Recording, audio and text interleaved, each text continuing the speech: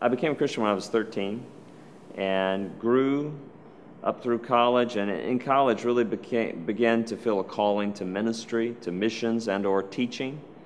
And then as that developed further, I went overseas, and through the leadership of a pastor, really my pastor growing up suggested I look at Southern Seminary.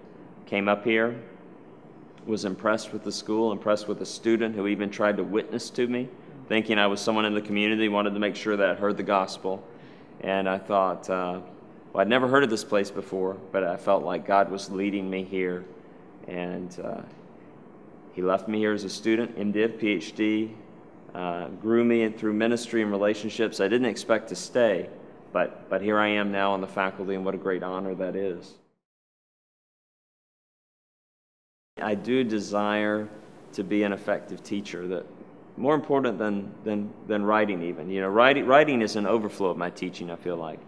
But the students who come here, they come here to be prepared for ministry. They need to learn certain things. They also need to learn how to teach. And so I do feel like God's gifted me with the gift of teaching.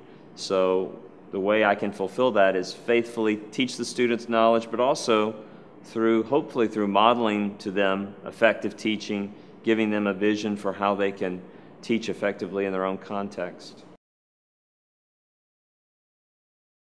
Finishing up an intermediate Greek grammar, a marriage devotional that I'm co-writing with a church historian, a technical Greek commentary on the Johannine epistles, more expository level commentary on James, a book on keeping your Greek knowledge, and some other smaller projects.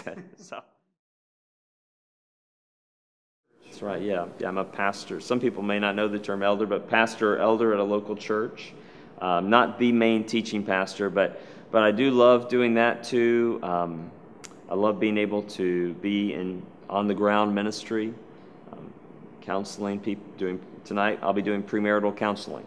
And I feel like having my foot where I'm in the local church effectively serving, preaching occasionally, doing counseling, doing administration, it helps me to gear my teaching to what the students are going to actually be doing in life.